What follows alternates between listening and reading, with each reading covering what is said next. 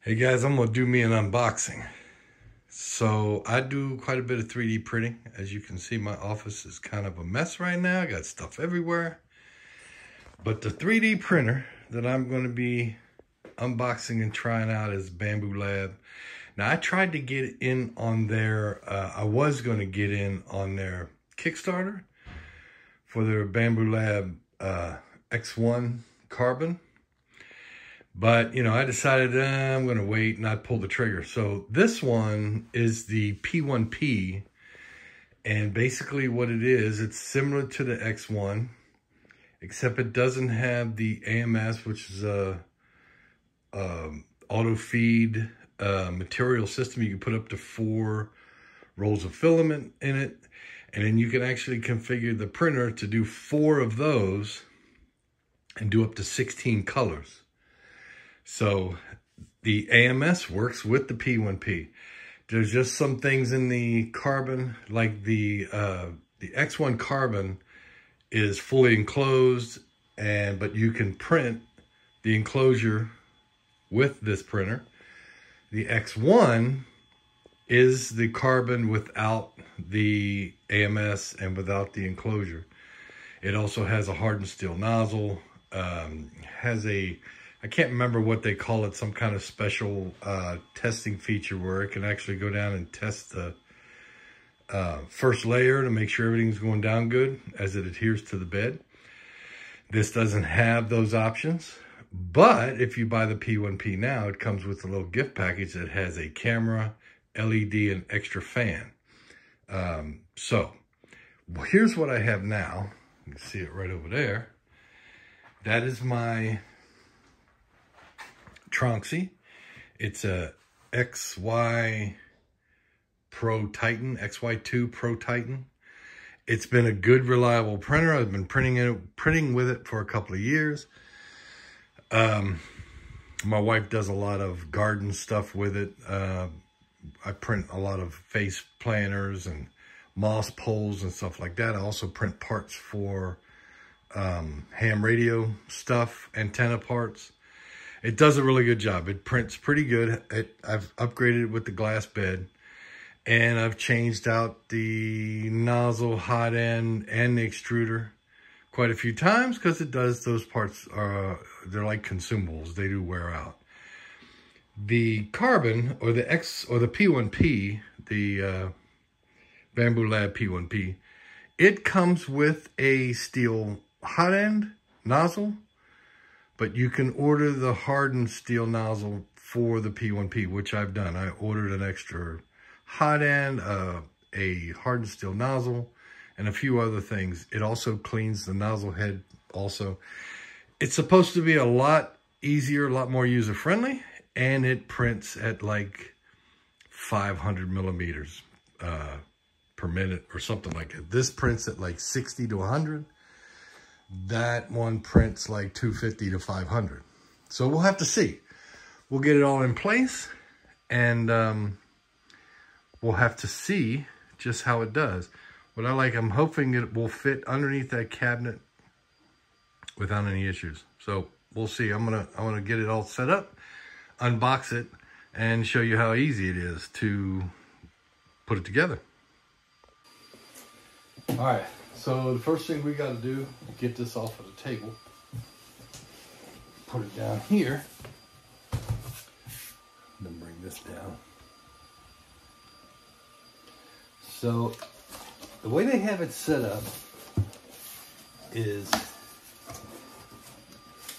these two mark for this plastic here and here. And you literally lift it up out of the box by the plastic bag. Put my feet against the box. Up we go.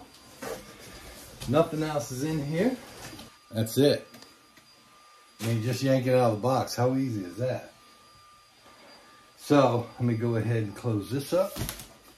I am not a 3D printer expert. I do a lot of 3D printing. I enjoy it. But there are a lot of people out there that are really, really good at it. So go ahead and take the bag down. This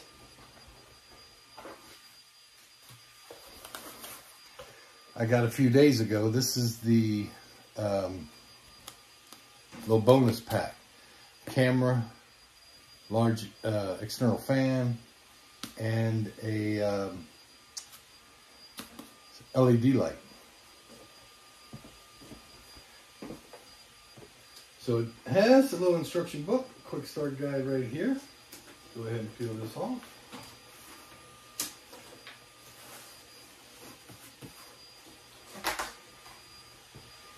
Take that off.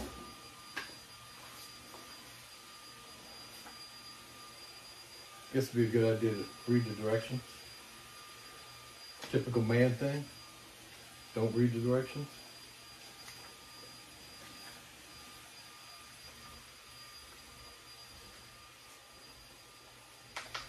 So the first thing we want to do is take out this foam. Take out this foam. Take off this piece of cardboard. There's a piece of tape right here. Holds a wire. This is going to be for the little LED display.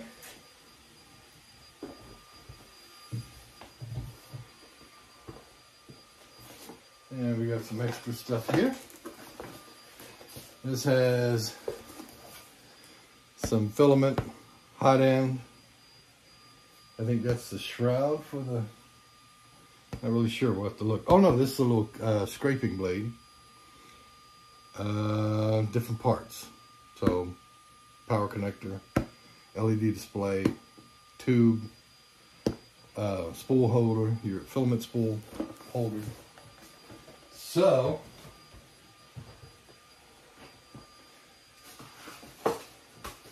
more foam.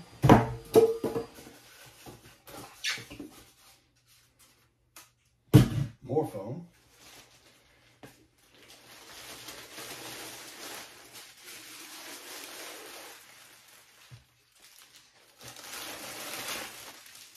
Plastic bag. Take some nips.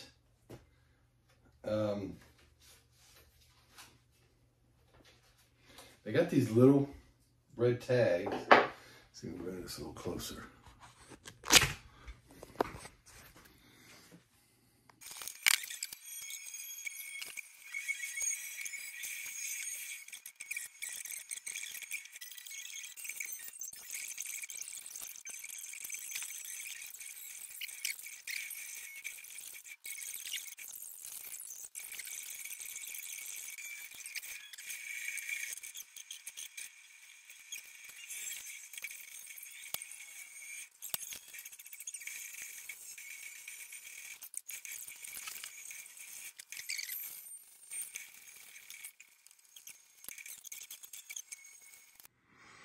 All right, so you got a couple screws here to hold the your filament spool, the spool holder.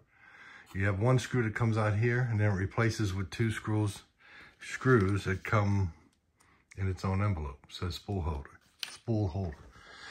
Then you have this Bowden tool tube holder that goes in. It's in its own bag. Let's see where it's at. I think it's this right here. Right there. Tube anchor. Two screws. They actually go in and tighten down, and then it stays loose. And then you'll have the tube and this wire tucked in here. You shove the tube one end down in there, and then one end into here. Now, all that's in this book gives you step by step on what to do. Then there are 3 screws marked by these red arrows. One there, and then one tuck in there. Take those 3 screws out. I went ahead and any extra screws I'm gonna put in this bag just to hold on to it in case I wanna, if I move or wanna ship it or whatever, I can pack it all up. So next is to put the LED screen, which goes right here. I'm gonna put that in.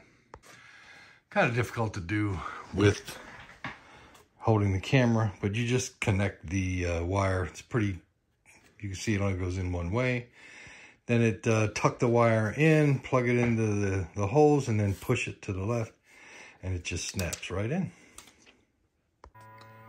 So once I got plugged in, got the app, just follow the instructions. This thing's really self-explanatory. I mean, they tell you step by step what to do. It's going through its self-test right now. And you leave that foam in the bottom until it's done with the calibration test, which it's doing right now. Next step, load your filament and push it all the way up into the tube until it can't go any further. So far I've noticed I've had to do 2 updates. The app came up and told me there was an update needed, and now the display came up and said there was an update needed. So I'm just go ahead and just run the update until that's all done. Then I'm just going to select down into this folder and we're going to print something. I mean, you don't have to do any bed leveling or anything. It does all that for you. But now that my test is done, I can pull these pieces of foam out. We're done with that. So I'm assuming it's self-leveling right now before it starts printing. I'm not really sure. I just told it to print, and we're watching. It's hitting a bunch of spots on the bed, and I think it's doing a leveling routine. And the temperature dropped to 140. I had it set at 220. So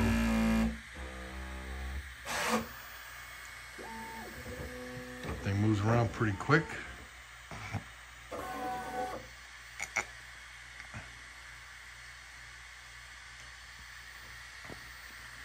Oh, now it's heating back up to 220.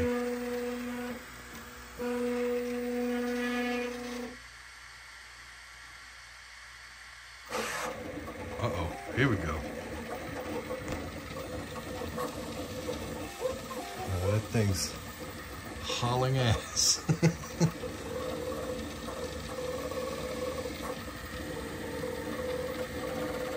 I don't see my filament moving at all.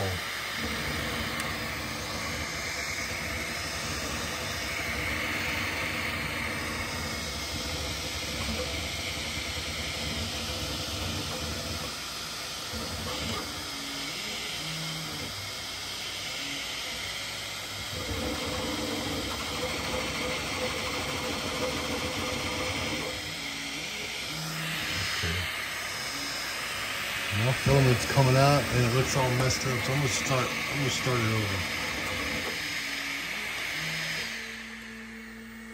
Because that doesn't look right at all. I don't think my filament was pushed in far enough because I wasn't even getting a started print. So let me go back and let's start this benchy over again. Print. Ready to print.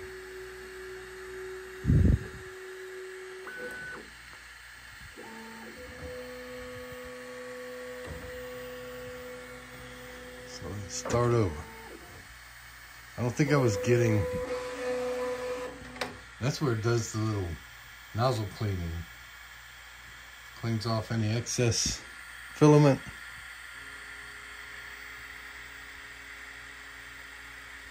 So we'll start over in a second, see if it's working. So to print itself a little quick layer, now it's starting. Holy crap, that is just hauling booty.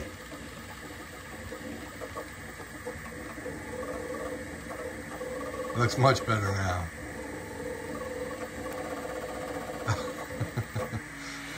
I am loving this thing. It is fast. We're sitting at, I think, like 13 minutes. And it's estimated to print in 20. It is kind of loud. that fan in the back, and I'm going to install the other fan that came with that bonus pack. So it does that fan. I mean, on the hot end, it's pretty. It's got some noise, but you know, that's kind of expected. Actually, the fan is louder than the printer itself. That's the loudest part on it. But I'm going to go ahead and set this thing up where my old printer was and get ready to start printing some other stuff. I'll have to do an update on how I feel about it, but so far I'm really impressed on how easy everything is. Now I don't know if there's any kind of manual leveling, or I do have an extra hotbed and coming in, or hot end, so I have to see what goes into actually changing the hot end. But I'm going to print the enclosure. Maybe that will help cut down on sound. But we'll see how this goes. Here's another thing great about this. It has its own software. It's proprietary. But it's very simple to use. And you literally send your print straight from the software to your printer. Other ones do it too with Wi-Fi. But this has been pretty seamless so far. The bonus kit you get with the light and the fan and the camera, you have to print some parts. So since I already have the white installed on the printer, I'm going to go ahead and print the LED light diffuser. And there's a QR code right on the box of all the parts. Goes straight to the instructions. All the files are there. You just download them, slice them, and send it to the printer. Here's the 3 parts for the little bonus pack you get: the fan, camera, the LED light. And on the box, you'll see a QR code right there. And you take that, it gives you instructions, also gives you the files for this white piece, the black. You have to put in your own black filament, and then use the black to print this holder for the fan, and then follow the instructions to install it. Here we go. Now printing a planner. It's a face planner. And normally it takes about 24 hours. It's going to print a little over an hour. I have the LED light installed. The external fan. And then the camera is right there. And so far so good. Well, I printed quite a few projects. Some butterflies. These are moss poles for my wife's gardening stuff. And I'm very impressed. After about maybe a week of printing, I had to go in and clean off the nozzle. I did a cold pull just to clean it out. There wasn't much debris in there though. And I'm very satisfied. This thing is fast, easy to use, does what you need it to do. And bought some spare parts so I can have the hardened steel nozzle. It comes with the stainless steel, and I'm loving it so far. I actually plan on selling my large printer, which is 500 by 500 millimeter, and buying another one of these since it prints so fast. I use that printer to print large quantities of stuff. And since this prints so fast, I can do smaller beds, smaller amounts at a time, but 5 times as fast. So if you have any questions, give me a holler, subscribe. Got any ideas, critiques? I'm all for it. Talk to y'all later.